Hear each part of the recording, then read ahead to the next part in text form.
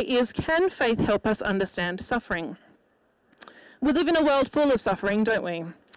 This is one of those questions that's always relevant and always pertinent. Suffering affects us individually, it affects us in communities, in societies, it affects us globally.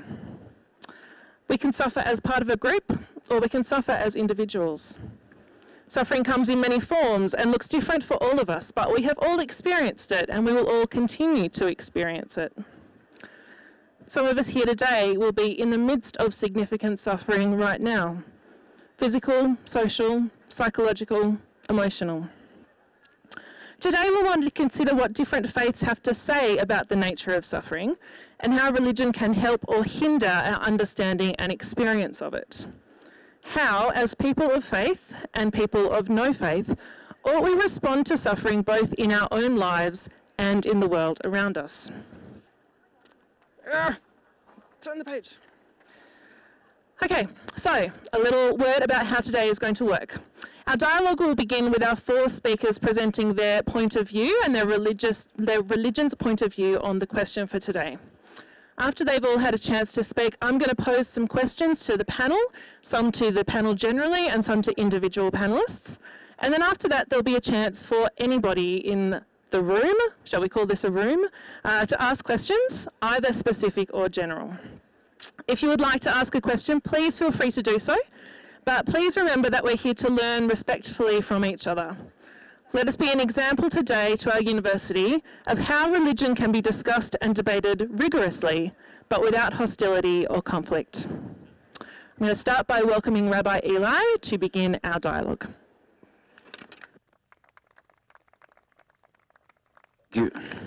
Thank you very much.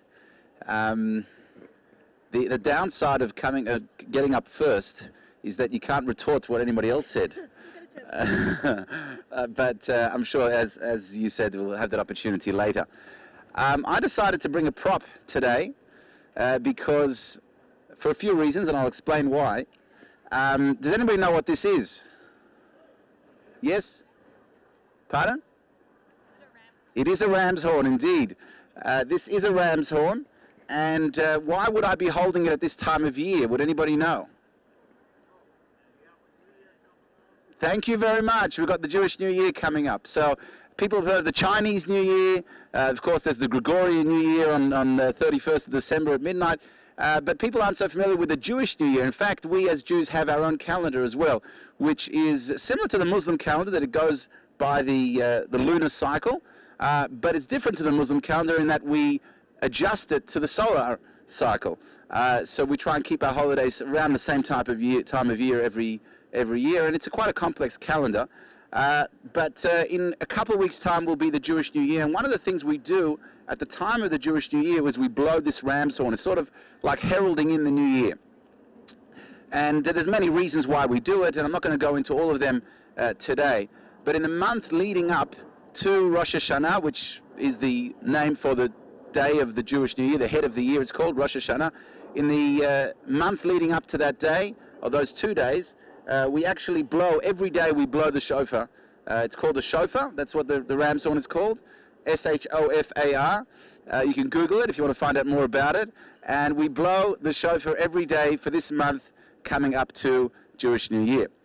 What does it have to do with suffering? I'll explain that very soon, because it's got to be relevant, right? So I'm going to first start off by actually blowing it. There's actually, it's about a 20-second, it's about a 20-second bracket where we blow the shofar during this month. It's got a few different sounds, and I've practiced, and practice makes perfect, although it wouldn't sound perfect, but we're getting there. So I'm going to blow the shofar for about 20 seconds, and I'm going to explain how it connects to suffering. What's the time slot that we've got? About 7 minutes. Okay. I got 2. Okay, so I've got another 5. Just making sure I'm within my time frame, which is good. Okay, so I'm going to blow the shofar now. I don't need the, this is actually quite a loud instrument, so I won't need the microphone for it.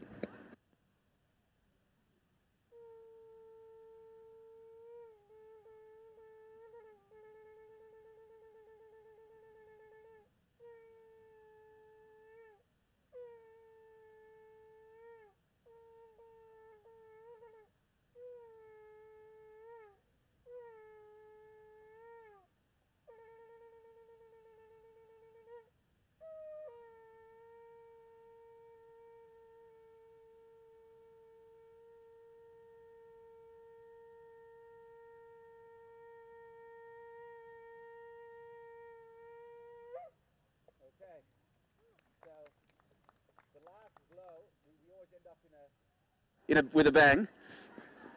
The last blow is the long one, and extra points for depending on how long you can do it for. So it's called the Tekiah Gedolah, the long blow. So we've been doing this as Jewish people for 3,300 years. That's a long time. That's how long we've been doing this for. And if I try to blow the shofar from this side, which means I'm blowing it from the narrow end, right? This small little hole here, and the air's coming through, and it's vibrating along inside the horn until it comes out the wide space on the top. Now, what happens if I try and blow the shofar from this side? Nothing. Does anybody know why is it that if I blow from this side, I get a sound, whereas if I try and blow as hard as I might from the wide space, I'll get nothing? Anybody here know anything about music? Musical instruments, wind instruments? Why is it that if I try and blow from the wide end, it ain't going to make a sound? Any suggestions from the crowd? Okay, so it's a very simple phenomena in physics, and that is that you can't make a sound without vibration. Vibration is when the air vibrates against some other things. In this instance, it's the wall. It's the walls of the horn. It'll come through and make a sound. Whereas if there's no vibration, if there's too wide a space, then the vibration isn't strong enough to make the air turn into noise. So there is a verse that we say from Psalms. Those who are Christian or Jewish or anyone who's familiar with the Bible will be familiar with Psalms chapter 118, verse number 6, where it says, "From the straits I will call out to God, and God will answer me from a vast expanse." And we actually say this in the Hebrew before we blow the shofar. We say this verse, and the idea is that we're blowing from the straits. We're blowing from the very tight space which is in this small little hole here. That's causing the vibration of the air, and then it's coming out and making this sound. And this is a metaphor for life, ladies and gentlemen. The idea of the straits is this constraints that the air is going through this very tight space. And has anybody ever heard the expression between a rock and a hard place? In life, we can often feel like we're between a rock and a hard place. We can often feel like when we're going through suffering, when we're going through a difficult time, we feel like we're constrained. We've got nowhere to go. We've got this pressure, whether it's a financial pressure or a health pressure or a work pressure or a family pressure, whatever it may be. We feel constrained. We feel like, where's our freedom? We're suffering as a result of this difficulty, and that's like the entrance of the shofar. That's like the very tight space, the tight spaces in our lives that we go through. But ultimately, what comes as a result of those tight spaces? What comes is the music, ladies and gentlemen. Without that constraint, without that difficulty, you'll never get the music out of the shofar. And really in life, it's the same thing. And that's really the Jewish approach to suffering, is that we see it as a stepping stone to something better, to something greater, to something positive. That if you look at any great endeavor in life, nothing is achieved without pain. I was discussing this with my dear wife who's here today, Elka, and we were discussing this yesterday about the old advertising campaign for exercise was no pain, no gain. I've never seen anybody achieve greatness in exercise in sports without putting in a lot of effort and going through pain. You only really get the benefit from running when you start to sweat, when you start to feel the pain. And the same thing is with university. Nobody gets